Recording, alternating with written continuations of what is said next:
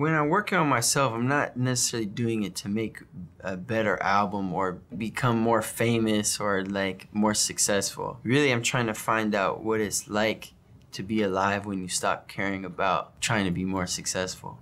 So, yeah, this summer I spent 12 days in isolation at the Tar Mandala Buddhist monastery. So they have a basically like sequestered cabin up in the mountain, and you just drop you off there and say, cool, see you in 12 days. And there's no running water, there's no electricity, there's no phone, but most notably there's no other humans. So you don't see another human, you don't talk to another human for 12 days, you don't email, it's nothing. And you can see how insane your own mind is.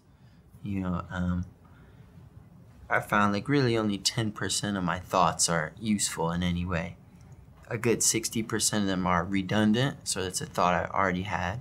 Another 30% is like a negative, playing out doomsday scenarios, where it's like, well, what if I stub my toe, and then you play this scenario all the way out to like you're in the hospital, and this, you know, your brain just does these silly things. So there are moments where I was meditating like all day, like 5 to 7 hours a day, where you can experience reality with a quiet mind.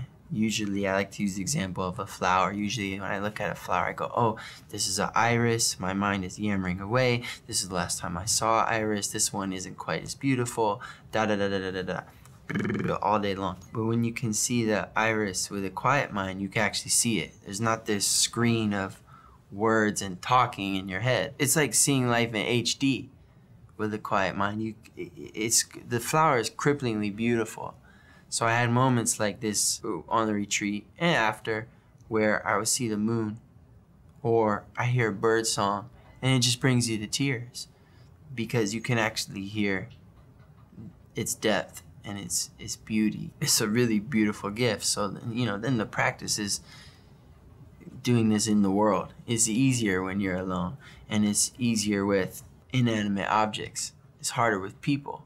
Because the same way you're saying, oh, this is Iris, the last time I seen it, you better believe you do that with humans. Oh, this is my mom. This is the thing she said to me last time. She yelled at me once when I was 6, da da da da. And the more history you have with someone, the harder it is to be there without chattering in your mind.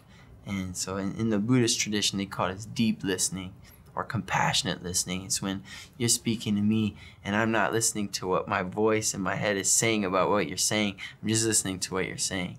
This is a beautiful gift to give to someone, to listen to them in this way, because, I mean, you can bet that no one else in their day is listening to them that way.